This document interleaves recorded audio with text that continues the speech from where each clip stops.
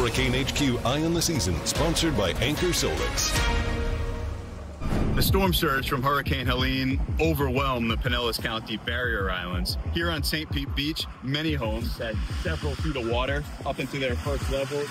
Section right here that we saw a car that was almost completely submerged. Many had parked up on the causeway just looking for a little bit of last-minute elevation. It was right at this spot that we saw off in the distance, this massive power flash.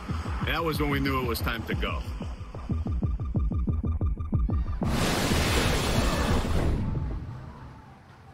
And welcome back to Hurricane HQ Eye on the Season. I'm Fox Weather's Ian Oliver, and that contrast right there, it's still stunning to see. There are places you drive around here. We're on Treasure Island on the beautiful Pinellas County coastline in Florida.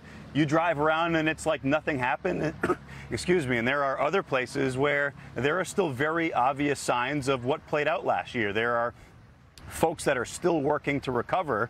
And that's going to be a process that goes on for a considerable period of time as we move into a new hurricane season.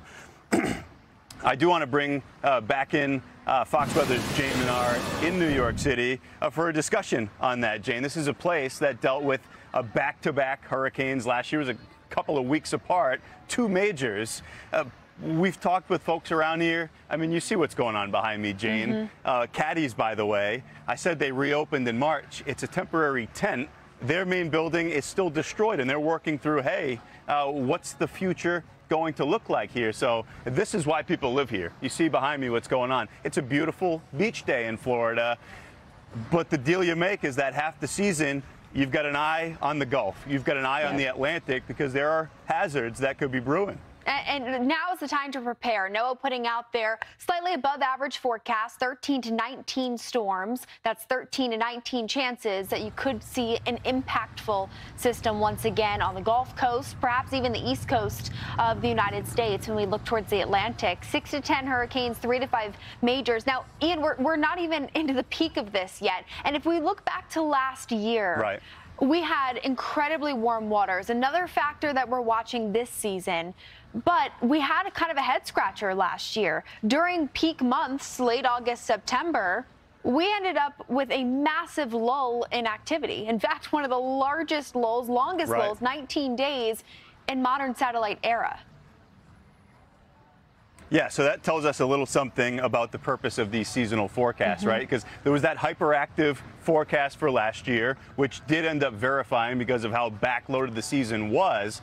But even as we talk about this forecast for an active season, it tells us nothing about, Jane, where the storms, the number of storms, as you said, where they're going, which is why you have to prepare now. And that's why Fox Weather is here with this special to get folks thinking about what they'll do if another storm starts heading their way this season. It's not just one factor that's going to drive tropical activity. Yes, the warm water temperature is definitely there. And in fact, we saw a lot of that at the beginning of the season. When you look at the accumulated cyclone energy ACE, we look to see how active the season can be. I mean, we had Beryl right at the top.